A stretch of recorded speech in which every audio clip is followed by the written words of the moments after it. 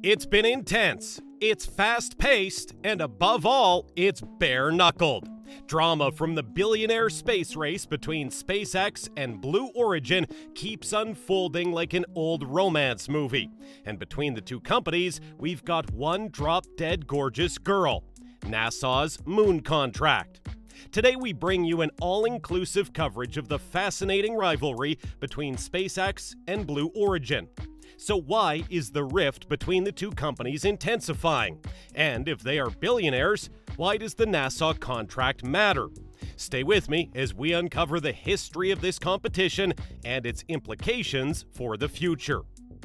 Now, a little background. For decades, Jeff Bezos has had a dream to have people living in a self-sustaining post-world space habitat. So the self-described space geek and sci-fi reader founded Blue Origin in 2000 to fulfill his ambitions. And he has promised to use his rocket company to make robotic rovers and human habitats on the lunar surface and beyond. In one interview, Bezos is quoted saying, "This is not something that we may choose to do. This is something we must do." Now, it seems Bezos wasn't the only one dreaming of having us in space. Another space geek, Elon Musk, had a dream. He had a dream that one day millions of people will call the red planet home. And in 2002, he founded SpaceX, a company that has been on the fast track to having human Mars inhabitants in our lifetime. When the company launched its Crew 2 mission to space, Elon said that we don't want to be one of those single-planet species, we want to be a multi-planet species. NASA's moon contract. In 2017, Trump's administration launched Project Artemis. It is a mission whose primary goal is to have the first woman and the next man on the moon for the first time in about 50 years. Earlier this year, NASA awarded the $2.9 billion lunar landing project to SpaceX. Elon's company was tasked to build the long-awaited Artemis lunar lander. It is a project that involved three companies: SpaceX, Blue Origin, and Dynetics. And the winner had to have the most creative landing system to be used to ferry astronauts to the moon and back. The problem is, NASA's decision to give the contract to SpaceX seems to have rubbed Blue Origin the wrong way. So, in characteristic Bezos fashion, he filed a motion against the award in April. But this August, the U.S. Government Accountability Office, also known as GAO, said that NASA's decision was correct. To support their ruling, GAO said that NASA expressly put all offers on notice that the number of awards was subject to available funding, and the agency could make multiple contract awards, a single award, or no award at all. Soon after GAO's announcement, a spokesperson from Blue Origin replied that, "We stand by our assessment that SpaceX received preferential treatment." Blue Origin hasn't stopped there. They've been busy demonstrating that NASA is wrong and their plans are dangerous. They even published an infographic on their website taking a dig at Musk's Starship, saying that it is immensely complex and high risk. It seems Blue Origin won't be giving up on the human landing system contract. In fact, Bezos has further offered to give $2 billion to facilitate NASA's project if the decision is reversed. Elon Musk, on the other hand, has had a field day mocking Jeff Bezos. In one tweet, he called Jeff Bezos the irony man.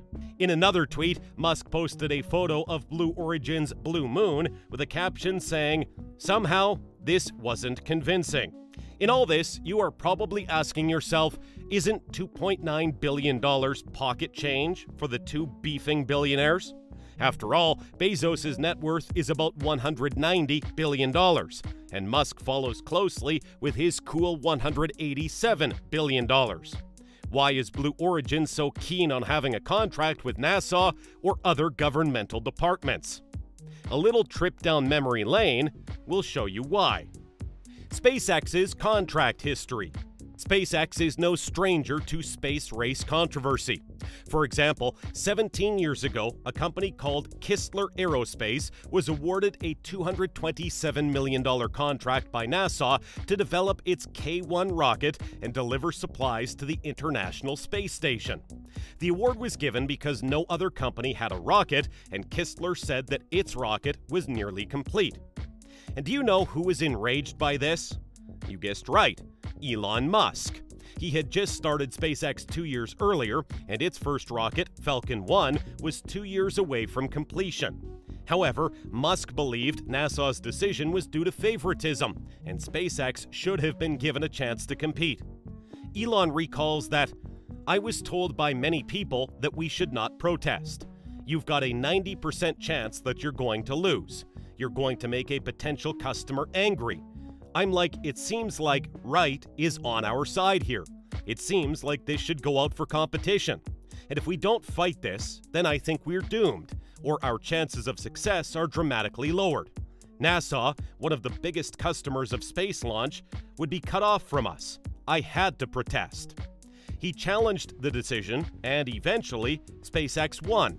NASA quickly realized that GAO would rule in favor of SpaceX and reversed the decision. It also opened a new process that has come to be known as COTS, or Commercial Orbital Transportation Services. SpaceX got one of these contracts in 2006, and it fast-tracked its growth by providing the much-needed company when the company was experimenting with Falcon 1.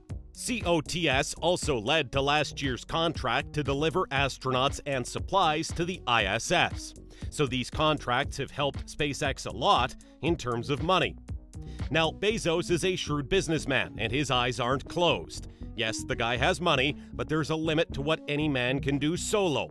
It seems Blue Origin sees Project Artemis as an opportunity for rapid growth and a way to land future federal contracts. But the issue here is Bezos is 2 decades too late. He ignored this opportunity earlier on exactly the way Nokia missed the advent of smartphones. Today, several companies offer competition for aerospace services. What to expect? There is a reason NASA chose SpaceX for its lunar lander mission. The company delivers. It has done over 100 space missions, while Blue Origin's tally is still in the double digits. Plus, while Bezos made his first crewed suborbital this year, Musk beat him to the punch when he sent 2 astronauts to the ISS last year. Also, this August, SpaceX has shown us its fully stacked Starship system. This 400-foot behemoth includes its Starship and the reusable Super Heavy, and it is the system that the NASA astronauts will use to land on the moon this decade. So far, SpaceX has also done 5 experiments with Starship prototypes to altitudes above 30,000 feet.